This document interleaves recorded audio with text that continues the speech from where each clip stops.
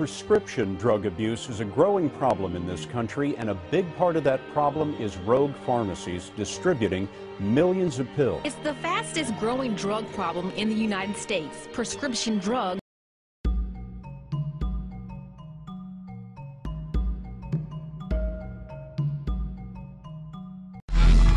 This week, we're going in-depth on Medication Nation. Americans have been led to believe by doctors, advertisers, the pharmaceutical industry that there's a pill to cure just about everything. Well, CNN Networks looks into the politics as well as the pills. So you go to one doctor for a problem, you get a prescription. You go to another doctor for something else, you get another medication. Well, that is what some experts call prescription multiplication. Senior medical correspondent Elizabeth Cohen has the story of one woman who learned about the dangers firsthand. This is how you lose your life. For me to see this, just brings back the 10 years of suffering. What went wrong? Alessandra Rains says too many doctors, too much medicine. It started when Rain had trouble sleeping. Her family doctor prescribed sleeping pills. A few weeks later, she developed bronchitis, so a pulmonologist put her on antibiotics. Then she had a rapid heartbeat. A cardiologist gave her medicine for that. And it didn't end there. Depression soon followed. A psychiatrist prescribed antidepressants. And on it continued until eventually Rain says she was seeing 6 different physicians, taking 12 different types of medications, each month taking hundreds of pills, spending more than $900 on prescriptions. But you just take them without thinking. They just become part of your day. According to the Kaiser Family Foundation, Americans spent more than $234 billion on prescription drugs in 2008, nearly 6 times more than in the early 1990s. The average American fills 12 prescriptions a year. Back now at 7:40 with Pill Nation and an in-depth look at all of the medicines that Americans take. All right, more than 4 billion prescriptions were written in 2011. That is the most ever. Everything from sleeping pills to drugs for anxiety and depression, you name it. NBC's Tom Costello is in Washington with more on this. Good morning, Tom. Hi, Hoda. While modern medicines help us cut cholesterol, high blood pressure, heart disease, they've allowed us to manage pain and live with chronic illnesses. The question medical ethicists are asking is whether we're all taking entirely too many pills for our own good.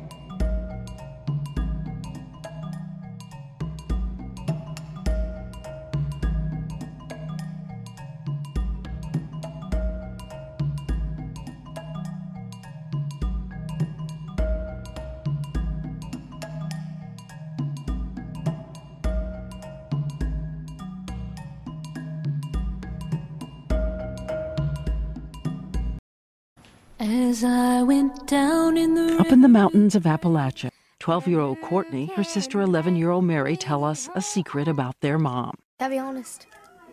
Our mommy used to be hooked on drugs, and we did not like it one bit.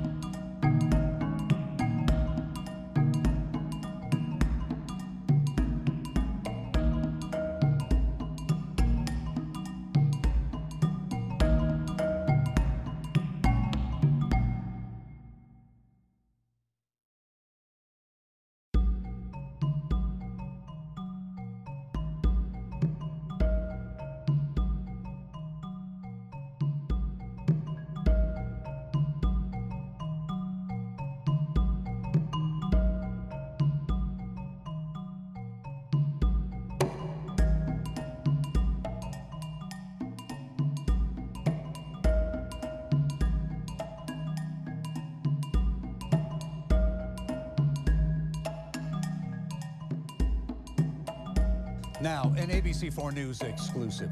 When you think of drug rehab, you probably think of people recovering from addictions to cocaine, heroin, even OxyContin.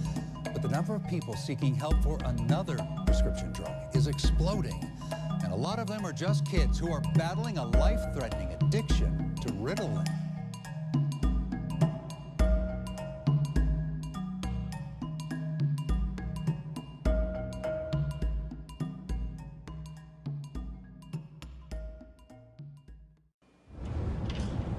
It was pain like she had never known before. 10 years ago, Kathy Nicholas Verasso slipped on black ice, breaking her neck and causing permanent nerve damage. I would sit in the ball in the bottom of the shower and cry because I didn't want to cry in front of everybody. It was only when doctors prescribed methadone, a painkiller often used in addiction therapy, that she found relief. Without it, she says, she might have given up. I wouldn't be alive. I was at the point where I was seriously considering suicide just because I couldn't take the pain anymore. Thanks to the methadone, she has her life back. Nationwide, Americans are taking more prescription meds than ever before. More than 15 million Americans take painkillers, hydrocodone, oxycodone, and tramadol among the most prescribed. 5 million take a sleeping aid, while a staggering 18 million take antidepressants. The risks? Emily knows them all too well. I've lost everything, and like something that started with just a prescription has led me into places that I never, ever thought that I would go.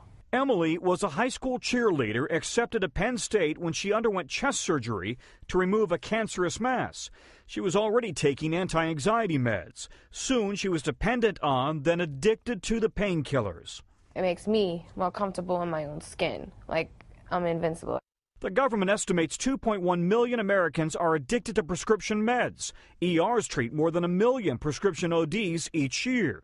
The most common misused drugs: anti-anxiety, sleeping pills, pain relievers, and antidepressants. And these drugs become so addictive. They talked about the anti-anxiety meds and those kind of things. What's the danger? You start on one of those because you need it, and then suddenly you can't live without it. Exactly. I mean, some of these are actually biochemically addictive. So you do start with something, say a benzodiazepine for anxiety, and you do develop a tolerance. And then you need more and more of the same medication to have the same effect. And then soon you have a problem. And that's exactly what we're seeing here. We see that with pain medications that are some of the most abused medications, anxiety medications, and then there's sleep aids and antidepressants that people would benefit from another kind of treatment, to be perfectly honest. Like what? Psychotherapy, sleep hygiene, education, so that they have ongoing coping skills and don't relapse. And that's really a better treatment for them, but we don't do it. Why? Because it's not as fast. Yeah, we want the quick fix. Exactly. All right, Gail Saltz, thanks so much. Thanks for being here. People in pain are miserable. Their life is full of pain. They can't move. And suddenly they have a medicine, an opioid, a drug, and they take it. And they get a massive release of dopamine in their brain. Dopamine is a drug within the brain that motivates people positively. It's the same kinds of things that you see for fast food. It's the kind of things that you see in runners who say, I have to run, because they get that runner's high. It's a massive release of dopamine. Well, we can do that with medicines. By far, the largest population of patients that we see with chronic pain have nothing to do with addiction. What we're talking about is some of the side effects associated with the medications used to treat chronic pain. Because if you had to take narcotics, OxyContin, methadone, morphine every day, you're going to find out that while you may get a rush of dopamine, it may be short-lived. In fact, you may notice that the dose has to go up to get the same rush, and pretty soon you may be very dependent on that drug. We give patients opioids as a primary therapy for chronic pain. Very well understood, standard of care, but I will tell you that when you start taking that medicine every day, your body becomes dependent on that medicine, so that if you didn't take it one day, you'd have withdrawals. That doesn't make you an addict, that makes you physically dependent. It's very, very different.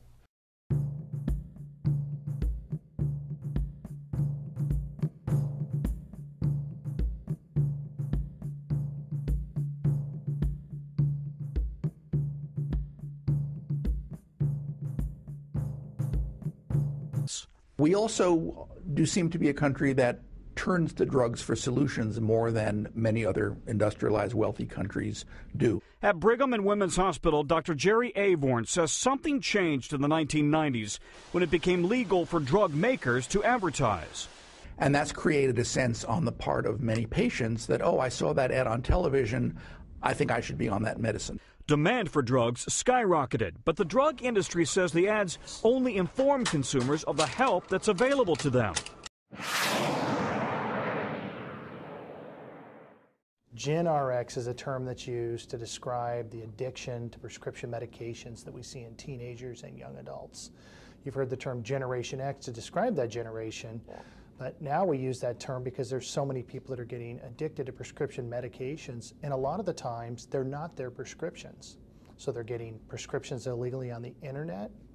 Another phenomena that we've seen and experienced is teenagers using debit cards to purchase these drugs online and then have them shipped to them FedEx or UPS.